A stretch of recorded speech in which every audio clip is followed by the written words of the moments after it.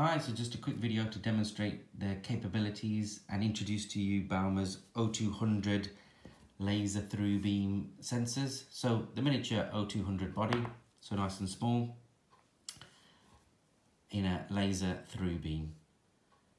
So we have our transmitter here, so you can see the lens on the front there is our emitting lens, and we have our receiving sensor here on the through beam, which has a different receiving lens on the front there, you can see. So identical in size, just different lens on the front, transmitter, receiver. Of course, with the receiver, you've got the teaching capabilities and no teaching capabilities on the transmitter there. The LEDs on the top for the transmitter, you have a single LED here indicating that there's power to it. The second LED is essentially non-functioning, doesn't do anything. On the receiving sensor, you have two LEDs, one for power and one for output. So when you're aligning the sensors, you'll see that you just get the power on both the sensors, but on the receiving sensor, you get just the power output, not the physical output. When misaligned, you can see that the second LED comes on to say that something's obstructing the sensor, or it can't see the receiver. So essentially the same thing. So when fully aligned, you'll see output is off, and also the power LEDs are on for both the transmitter and receiver. When breaking the beam or not aligned, both LEDs come on. So the sensor has a 6-meter range, which can be taught for trickier or smaller targets, depending what the detection's like or how opaque the target is. But straight out of the box, it should work once fully aligned.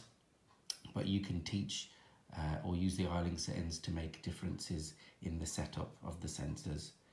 The beam spot is a nice small beam spot laser and keeps the same size throughout its travel, pretty much over that 6 meters.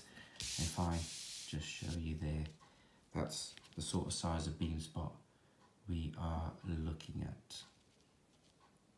So irrespective of how far I put it back, it doesn't change a great deal. So there we go. Transmitter and receiver on a set of laser through beams in a small body. So now on to the practical part of the demonstration. I have my transmitter set up here and my receiver here, around 400mm apart. The sensor can do 6 meters. I've also got the sensor hooked up to our wireless I-Link master, so I can show you on my phone via the app the information. So with this good lineup, you can see I've got around 3,000 units of light, and currently the sensor is not triggered, so it's in false state. Of course, if I break that beam, the light value turns to 0 because I'm fully blocking the beam, and also the output turns to true. And there we go, the opposite scenario. So with this laser version that we have a nice tight beam spot throughout its travel. You can see it just there, and yeah, over by the receiver just there. So it's a nice tight small beam spot. I get it focused in for you there.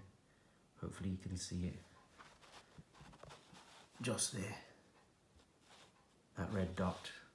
So very small throughout its travel, enabling us to give us nice fine detections via breaking the beam on a through beam up to 6 meters away.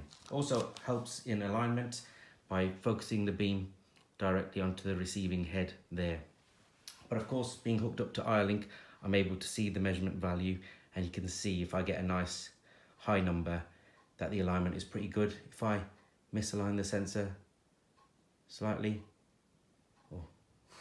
or fully in this case, you can see the value decreases. But if I don't have very good alignment, I can still see the receiver and still break the beam and get a true-false statement, but and true-false switching, but I want perfect alignment. So let's move the sensor back to where it should be.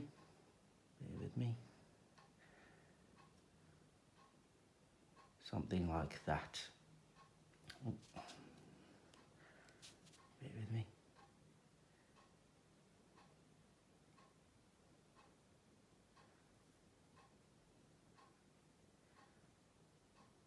There we go. Back to full alignment again.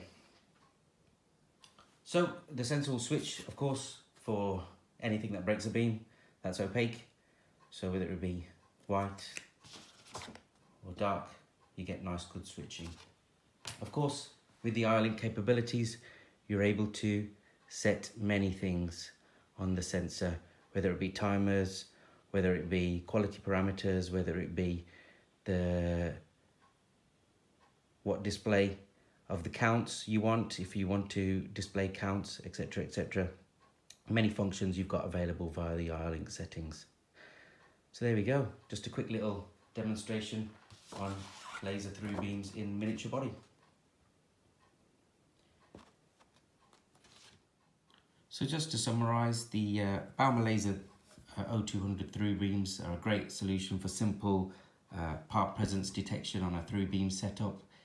You can do up to 6 meters worth of detection, so have these 6 meters apart. You've got a nice small beam spot allowing you to detect very small objects, whatever breaks the beam. Of course, not ideal for transparent targets or tricky targets in that respect, but anything shining, anything opaque, they'll be able to detect. You've got a nice small body size, no need for a separate amplifier or things like that, just power to each side.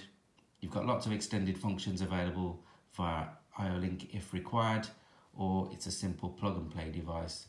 Power them up, have them facing each other, and you have them detecting whatever you like in a small body. Great alternative to fiber optic sensors, which are more expensive, need an amplifier for, and you also have to be very careful of the fiber optic cable itself. In this respect, if you damage the cable, it's an electrical power cable, very easy to repair or replace, so reducing downtime and that type of thing as well. So yeah, a great miniature option when you need detections in small footprint